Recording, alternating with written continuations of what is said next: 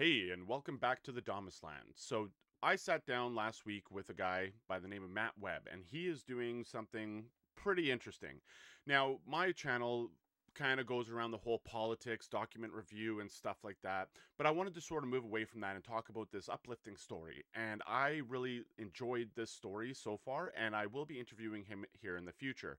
Unfortunate thing is that I suck at interviewing.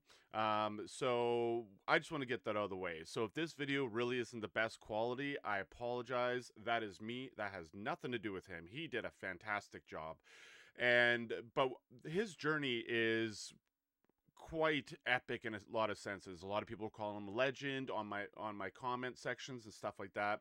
Essentially, what Matt Webb is doing is he's traveling across Canada on a three-wheeled Honda Big Red Trike to do three things. Essentially, he is trying to honor his friend. Actually, he's not trying. He is honoring his friend who passed away in November of 2021 and in a motorbike accident. And the second thing he's doing is raising money for the charity who reached out to him and his friend during the time that he was in hospital to help them out and stuff like that. And I do have some information on that charity. I also threw in a little interview that I had with the president of the charity. He's doing it to set two world records. Let's see what Matt Webb's up to. What day did you start your journey?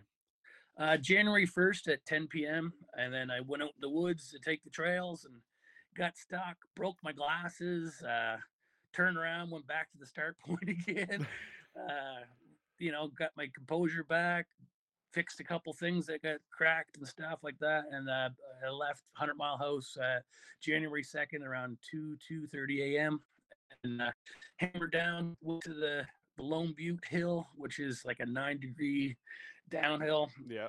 It was pretty sketch, but made her down, celebrated a couple of videos of TikTok there and rolled right in the Jasper the next day. I drove 2 days pretty well straight, slept on the side of the trail for a good hour and a half. And then when I got into Jasper, I slept in the Johnny on the spot for about an hour to warm up. And went to a hostel after that, had a wicked friggin' 12-hour sleep. And then, moseyed on out of town and been gaining kilometers ever since. Like, what's the date today? The 16th, 17th? 18th. 18th. So, like out of 18 days, I took probably 6 or 7 days off for rest. So I'm 2,000, just about 300 kilometers in. I think I'm doing great. I'm pretty well on schedule with what I want it to be, with a little bit extra time off. But you know, you got to treat your body like a temple, right? So Yeah. So you're not traveling tonight, it looks. no, I traveled today. I left first thing this morning there from Wolseley, Saskatchewan, and I rolled into uh, Oak Lake Beach. Somebody from the interwebs gave me their cottage for a day or two or three, and I'm gonna do some ice fishing tomorrow, and possibly do a meet and greet. Now, would you mind talking about what started this whole event with your friend Anthony? Yeah, so last year, me and Anthony went for a ride on our motorcycles. He was driving a 750 Honda. I was driving a 100-year anniversary Dana Lowrider. We were driving in Porter's Lake, got into an S turn. He got hit. The van was kind of over the yellow line. He was close to the yellow line. She just clipped his knee, and basically a head-on collision. It sucked the bike into the van. Jeez. Uh, I was behind him. Luckily I didn't crash into him. I was able to stop safely, park my bike, call 911, calm the lady down that was in the van, and then go back and help assist Anthony. I took my belt off. His bone was sticking out of his leg. I tourniqueted it off, saved his life, gave him an extra 2 weeks, and sadly he passed away due to complications internally. And it is what it is. So for the year afterwards, I just worked myself to death. Never took no time off. Just, you know what I mean? Just tried to avoid it and avoid it and avoid it. And then with the 1 year anniversary of it came up, it was I knew I had to do something. I had to get it out of my head. I had to talk about, bring it up and explain to what happened and talk about it. And So yeah, so I've always wanted to do the big red adventure. It's just why not do it in his name? And me and him had matching '84 big red, so it's kind of suiting that I'm dragging one behind me now, and he's basically following me the whole way. Yeah, exactly. It's a great way to honor his memory. Yes, Yeah. And I think in the news article from Saltwire, they said that you were carrying around that belt still. yes, I wear it daily. Yeah, so it's a fundraiser for Bikers Down Society. 75% of all donations given to me is going to go to them. The other 25% goes towards getting Brittany across from coast to coast, right? Oil changes, whatever. So comes down to if you go through GoFundMe, they take a cut too. So on average, every $100 I get an oil change, right? So it's in my pocket. It's been a 20-year goal of mine. It's been embedded in my head since I was 19. So yeah, it's been a long way to get here, and sadly, Anthony's passing is the button that pushed it to fucking get started, right? So for a really good cause, I'm uh, I'm super humbled by all the support that I've been getting. It's crazy that mainstream media is not touching it all. I'm getting more support from down in the States. Made it in the Dirt magazine last night and the drive.com. Okay. So it's pretty awesome to know that I'm getting worldwide recognition.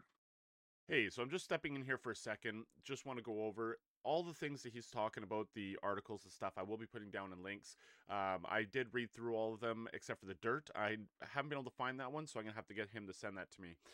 In regards to the charity, though, I did do an interview with the president of Bikers Down, and I'm going to put in a little clip here just to kind of fill that in. Bikers Down Society is there to help you in Nova Scotia.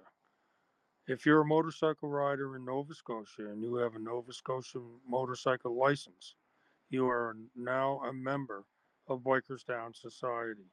And our mission is to help injured riders in the province and do road education. The person who is injured, all they have to do is apply. And there's prerequisites on what you must have, but it's on our website at bikersdown.com and also on our Facebook site, which is Bikers Down. And we're there to help the bikers. And we also do charity work. And one of the charity works we did is a 4-year-old girl needed heart surgery, and they lived in Yarmouth. So we, as Bikers Down, did a motorcycle ride for her and raised $10,000 in one day. And it's called the Destiny Ride. So that's basically what we do. We have bikers helping bikers. All right, so before we get into the world records that Matt is trying to set here, I just want to say when it comes to donating money to charities and stuff, it doesn't matter if it's Red Cross or anything like that. You should always do your research, right? Because you want to make sure that the charity you're going for is valid, right? I personally believe that this is a great charity. Now, I live in British Columbia, so if I was to donate to it, it's not helping anyone near me, but it really is a great charity, and maybe one day they'll be all the way across Canada. We're going to go and ask Matt Webb about his Guinness World Book of Records and how he's doing that and everything to do with that. Yes, so I contacted Guinness way back, like the 1st of October or before that, and it was a 2-3 month process. Like I wanted to start the 1st of December, right?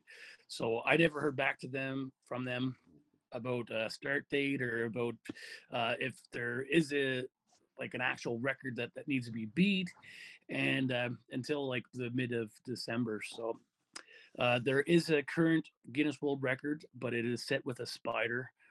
So one of those skidoo looking stupid things, 13,500 kilometers. Okay. So that one there is basically the one that I'm going to try to beat. But also there's a 24-hour period one. The most kilometers in 24 hours, I believe, was around 418, 420 kilometers. And I crushed that going into Jasper in minus fucking 30 degree weather, right? So Wow. I did 504 kilometers that night. 11 and a half hours of it was a straight stint, and I was fucking chilly, man. Yeah. I got a video of me. I turned a Johnny on a spot into a sauna. So once you get cold, you got to get warm sooner or later, right? So But for the records, does Guinness have to be there for you No, to get it? so I have to do live updates. I have GPS coordinates, which times like uh, each time I put a pin, it'll have the time, so it'll tell from pin to pin how many kilometers, how long, blah blah blah. Right. So anytime, and I've not been going a direct route. I've been zigzagging through to gain more kilometers. Been going range roads, so side roads, uh, secondary highways, ditches, whatever. Right, back roads, alleys, and every time I take a turn, I gotta pin that fucking hit that pin. So there is got to be a detailed map at the end of it, but it's just I got too much other stuff on the go to keep that up to date right now.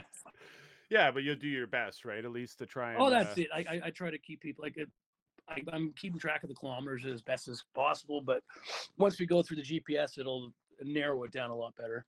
yeah, for sure. Because like if I go down a road to get gas and then the gas stations are closed and I zigzag in and out and I forget to hit the pin, you know what I mean? It is what it is. So there's got to be a couple kilometers here and there that are different, but yeah. So the 13.5, like that's a big goal to do, but so I am currently now in Manitoba. So it's 400 kilometers ish straight shot to get to the other end. So I'll probably be 2-3 days here, frigging around, zigzagging north and south, bypassing Winnipeg and all that stuff. So Yep. when I get through Ontario, that's when it's got to get to the lot of kilometers, right? And I'm not going on highway. I'm going to try to stick to the trucking roads, logging roads, ice roads. Go north, go Quebec City, Labrador City, and then do Newfoundland point to point, zigzag all through there too, and then Cape Breton, inside of Nova Scotia, all of Prince Edward Island, New Brunswick, outside of Halifax and like outside Nova Scotia, and then end at Sunset Inlet Campground, sunsetinlet.ca. Check her out. So whether or not you win this record, I think that you would be winning the record if the only person to traverse across a country with a spare vehicle in tow to fix your And vehicle. and in the dead of winter. And in the dead of winter, yes. So that's like Guinness. When they told me that there was an existing one with a spider, I was like, that's not a big red. Like it No. should be a different one. It should be the first Canadian coast to coast on a ATC, like Yeah. an all train cycle, not a 3-wheel device. Mm-hmm. Because anybody can jump on a spider in summertime and drive Canada twice. Like, Yeah. pretty Going cool, 100 right? kilometers an hour. Yeah, not 30, 35, dragging another one with you. Yeah, exactly. So that is Mr. Matt Webb's journey for 3 goals: honor, a record, and charity. So if you want to see more of this, please let me know down in the comments or just follow my channel. And we're going to be doing another interview with him, hopefully in about a week here. And essentially, I'm going to do a much better job with the interview because I've learned a lot from this experience. So you have yourself a wonderful day. We'll catch you later.